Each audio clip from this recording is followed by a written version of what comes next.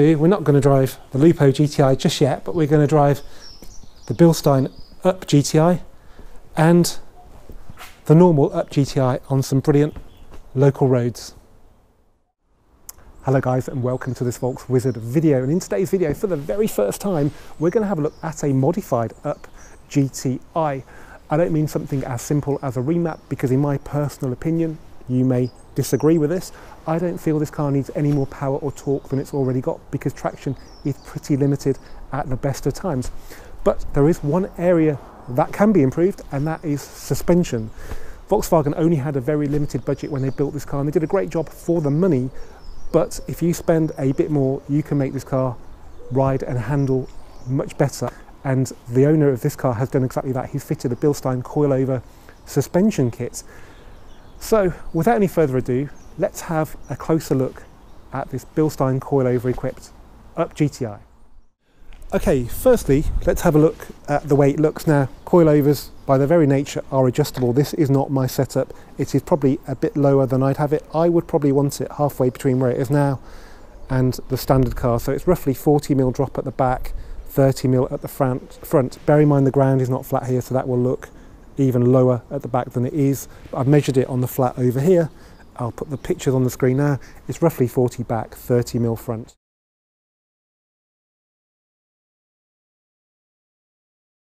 So if you're only interested in the way the car looks, then thanks for watching. Please comment, please share, please subscribe. See you for the next one soon. If you're interested in the way the car drives, stay tuned, because we're going to go and drive it on a variety of roads and compare it with this standard car. But before we do that, let's put it in the workshop and put it on the ramp and have a look at the suspension kit as it's fitted on this Up GTI. Okay guys, as you can see, we've got the Bilstein Up GTI in the air behind me, but before we have a look at what's been fitted to it, let's have a look at the box that it all came in. So a bit confusingly, the box says B14 and B16, but I'm pretty sure we've got the 14, the cheaper version, because we haven't got an adjuster at the bottom of the strut. Whatever, the part number that's been fitted to this car is that one. So if you want to order the same, that's what you need to order. These were ordered in the summer of 2019, so should still be current. Okay, so let's start at the back then. So just like the normal car, we've got a separate spring and damper. The big difference is we've got the adjustable spring height there, spring platform. So that's how much it is off the lower setting, which is probably about 12 to 15mm. But you've got all this adjustment underneath the platform to make it higher. So I reckon you could get easily as high as a standard Up GTI, possibly even as high as like a base Up. So yeah, there's loads of adjustment there. At the front, again, it looks pretty normal, but we've got adjustable spring height there. So we're about, again, my finger's width up from bottom, again, about 12mm, I'd guess. But underneath the dust cap, there's a whole load more there. I reckon at least 30mm. So yeah, you could get it as high as you need to. Now, before we go driving, I just thought I'd give you a quick tour of this Lupo GTI, which will be coming to the channel very soon as a project car. It's a two-owner car. The lady owner that traded it in for an Up GTI, funnily enough, had it for 19 years. So she had it from virtually brand new. It's done 64,000 miles, and it's quite an unusual spec because it's got leather and air conditioning. So it's a 5-speed car as well, being so early. So yeah, it's well worth spending a bit of money on to make it right. It is in no way perfect. You know, there's lacquer peeling there, which is probably quite normal. There's a bit of corrosion there, which again, is not unusual. More lacquer there. That door's actually a different colour. So mainly it's the paintwork, but it's mainly paintwork that costs a lot of money, but I think it's well worth investing in it. Anyway, without any further ado, we're not going to drive the Lupo GTI just yet, but we're going to drive the Bilstein Up GTI and the normal Up GTI on some brilliant local roads. Okay guys, here we are behind the wheel of the standard Up GTI. I want to drive these cars on 4 different types of road, which you've got kind of readily available out here. So I want to try some speed humps, I want to try a bumpy B road, I want to try a smooth B road, and I want to try a dual carriageway, which will also double for sort of motorway driving. So here we have some speed humps. Now the Up isn't particularly brilliant over these because it's narrow, so it does make the suspension work quite hard, because each wheel hits the hump, while bigger cars would miss it. And yeah, it's all right.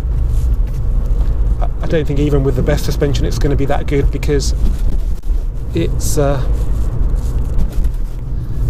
just so narrow across the wheels. But we'll try that with the Bilsteins anyway. But that was about 25 miles an hour on those humps, and they're quite gentle as speed humps go. Next up, let's go to a bumpy British B road that you may have seen an Up GTI driven on this channel before. Okay guys, so here we are on a bumpy British B road in the standard Up GTI. We're also in a bit of a hailstorm, which has been typical of February 2020. The sooner we get out of February, I think, the better. But anyway, it doesn't really affect the testing too much of this car. I've driven this car on this road many a time before, maybe not in a hailstorm, admittedly, and it feels alright. It doesn't bang and crash too much. It can be a bit turbulent. I mean, this road's barely got any bumps in it, but I'm being bobbed around a bit, so even though the car sits high, it's still quite a busy ride. I mean, there's some minor bumps there, there's a bit of banging from the suspension, not the horrible bangs you get when it bottoms out, which does happen a lot. I'm not going to replicate that in this car because it's just not very pleasant. And in the corners it feels alright, but I will always remember the first two Up GTIs I ever drove, the one from Cheltenham VW and the press launch car at Crickhowell, and how they just felt really vague when you load them up, and both of them sort of washed out into understeer without really communicating that. And I still remember that every time I drive one, and I still have to temper my driving of them because of that, because those two cars nearly caught me out. I've been driving for 26 years now, and I've never had a car that nearly sort of threw me off the road like those two. Now, the first one had pretty much brand new tyres, and the second one, it was quite a cold day, but even so, you'd think you can drive to the limits of the car, and the car will tell you what those limits are, but that one didn't. So anyway, let's try some corners. It's wet now, so it's 4.5 degrees. This is not ideal, but so, you know, it's massive understeer then, which won't be helped by the tyres or the temperature.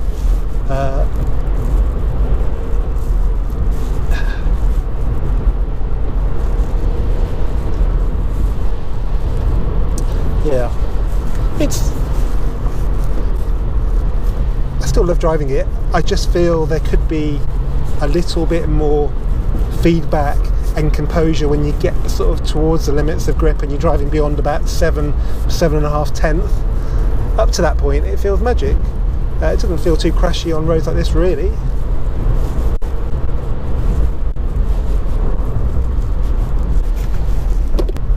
So that's a pretty good showing for the standard car on this bumpy British B road. Let's go and try it now on a smoother one. Okay guys, so here we are on a smoother British B road, which is a lot less bumpy, but the corners are a bit faster, and it's wet. It's about 4.5 degrees, so it's not ideal, but I suppose the limits of grip are lower, so we can feel them coming at safer speeds.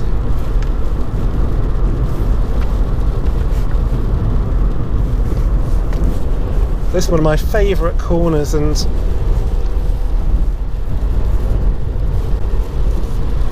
it feels good, but the problem is the steering feel doesn't change as you load the car up, so you just don't know if grip's sort of ebbing away until it's too late. It's still great, and considering the budget, it's good to drive. And this is a 60-mile-an-hour road. The corners are pretty challenging.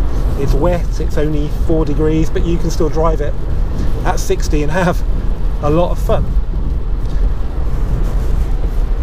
It's just the communication side of it is where it seems to be lacking.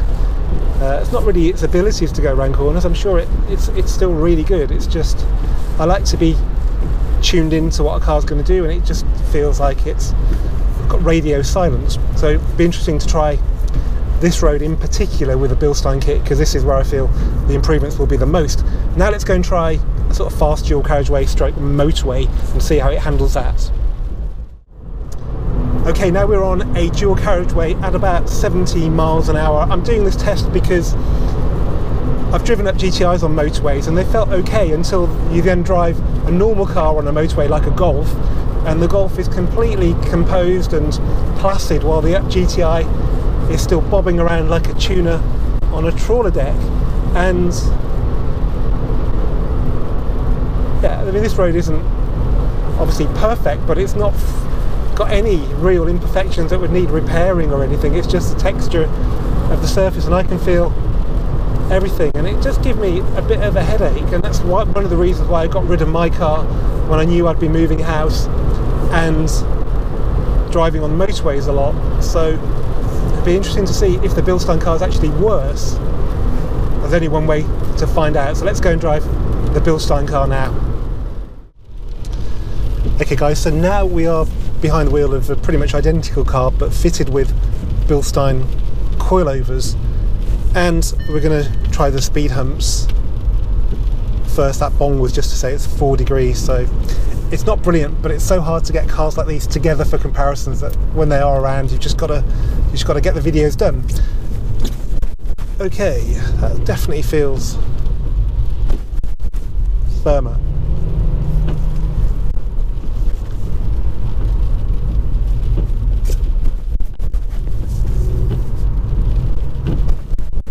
Yeah, it's firmer, but oddly enough it feels a bit more solid. What by that I mean that it's hard, but it doesn't feel like it's going to bottom out like the standard car does. So if you hit a speed hump too hard in that, you'll soon get a bang, and this car feels like it's firm, but it's absorbing the shock in better than standard. So that's quite interesting. In fact, it's so interesting, I want to do that again just to make sure. Okay, so it's a 20 mile an hour speed limit here. So let's just do that at 20, so that's third gear. Yeah. Okay, let's just go a tiny bit faster now. So that's bloody impressive actually. So it doesn't feel like the standard car where it feels firm and you think it would ride like that, but it then kind of sort of loosens up on compression and you get the banging. It feels like a better shock absorber, like it's absorbing the shock better, so that's really rather interesting. Okay, we've done speed hump. Let's go out into the countryside now and get onto that bumpy British B road.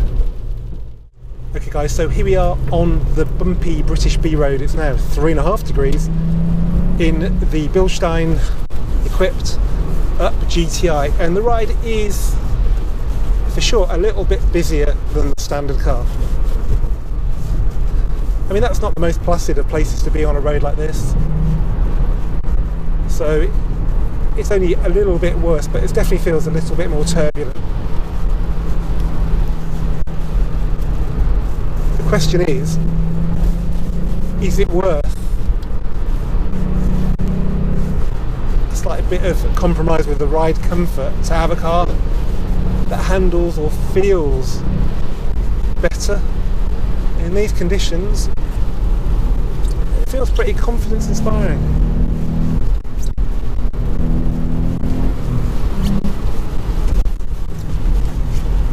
Nice, and it handles the bigger bumps pretty well. Probably at least as good as the standard car because we've got better quality suspension deployed in this one. Let's try and do that again. The beauty of filming on a wet day like this is that you don't get so much traffic. In the summer this road's a bit of a nightmare, but actually today it's quiet. So into third for this corner, let's get on the gas early.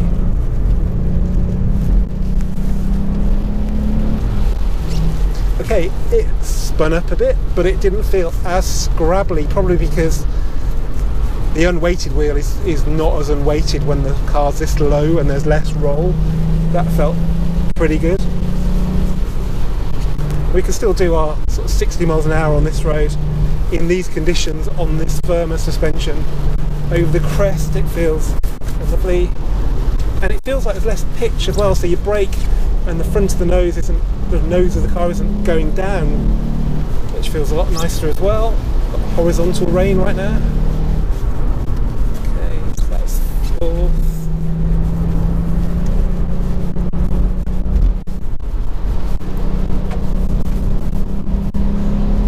Okay, as the speed pump hinted, it's firmer, but it doesn't seem to want to crash as much as a standard car because there's a lot more depth to it. It's damping. Wow, looking at the speedo in the wet, that's just amazing.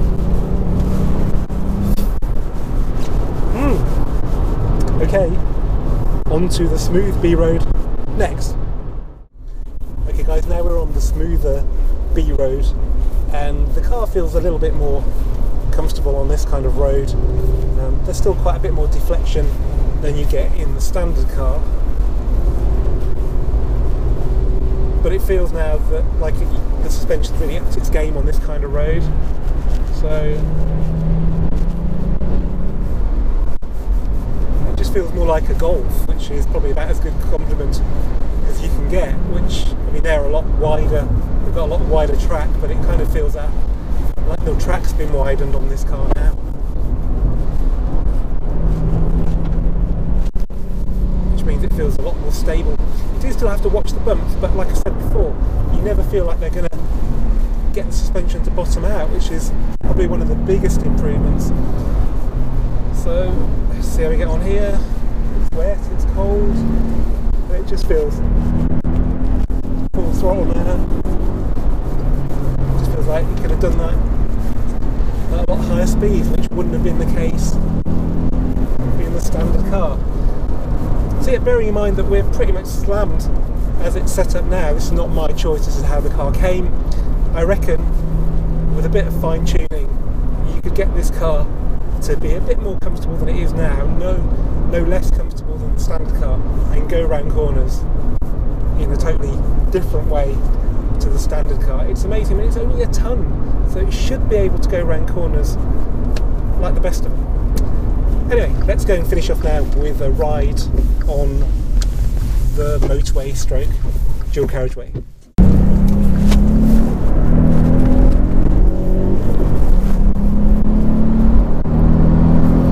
Okay guys, here we are on the dual carriageway then at about 70 miles an hour, and it doesn't feel massively different to the standard car. That's not the most plush of cruisers anyway, so yeah, it might feel a little bit more turbulent, but yeah, it's not like we've taken a Golf, which was a plush rider on this kind of road, and turned it into a bone shaker. This car was pretty firm as it was, so yeah, it's not night and day by any means, and I think it's a pretty good compromise because this car's transformed on B roads, which are the roads it's designed for. It was never really designed to be a good motorway car. So to conclude, I wouldn't actually want to drive another GTI on standard suspension after driving this one, because it's just so much better. It feels like a Golf where there's enough budget from the factory to make the car ride and handle in a very well balanced way. And yeah, so I'm actually excited now about buying another GTI and putting this suspension kit on it, putting some good tyres on it, because I can tell there is potential for this car to be significantly better than the standard car, which was great for the money, but once you've made those two modifications, this car will just be great. There will be no mention of how much it costs. It will just be an amazing hot hatch. Anyway guys, I hope you've enjoyed this Volkswagen non-sponsored video. If you have, please give it a thumbs up, please comment, please share, please subscribe, and I'll see you for the next one really soon.